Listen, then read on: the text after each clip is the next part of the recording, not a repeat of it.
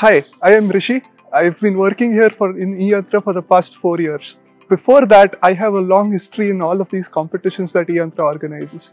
So I participated for the first time in 2014-2015. I was in my second year, no clue about electronics or robotics. Going through all of the task structure and the mentorship of e-Yantra, second year students, we managed to get to the finals. I derived so much value from that experience, as opposed to the more rote learning oriented structure that is followed in most of our colleges in our country.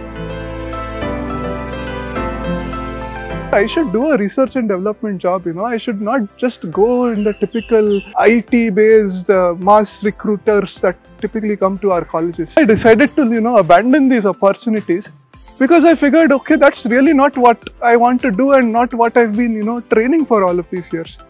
That's why I decided to join here in e-Yantra. I work on robotics, specifically on quadcopters. I also deal with a lot of simulators as well as real multicopters of all sizes, from tiny ones that fit in the size of our palm to huge ones that can carry a 10 kg payload, Here in e-Yantra, we have a very horizontal work culture. We work in teams, but at the same time, we can select our own projects and we work with the aim of delivering value to students. I am also interested in the field of botany and urban agriculture.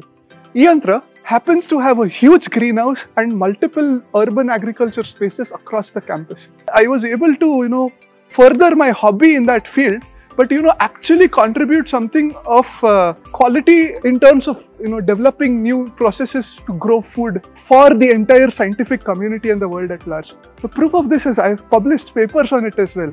So who would have thought a person trained in robotics, working in robotics, would publish papers in botany? Here we are responsible for our projects from their conception to their final outcome. So that means that we have to learn and develop with a lot of software, a lot of tool chains and a lot of skills. Over here I have learned and implemented over 65 different software and tool chains, everything from video editors, typesetters to IDEs of various humongous variety to robotic simulators I had mentioned. So over 65 of these tools, which is like an enormous number for someone who has just worked here for 4 years, right? So where else will you get to experiment with all of this stuff? Anyone interested in robotics and related domains who wants to do real practical work should strongly consider joining e-Yantra. Because here in our workplace, not only do you get to work in IIT Bombay, which is amongst the best working environments for a researcher in our country, you get to interact with lots of professors who are the world experts in their field on a daily basis, and get to really collaborate with them and work with them closely. Our country and our education system is in need of real practical change.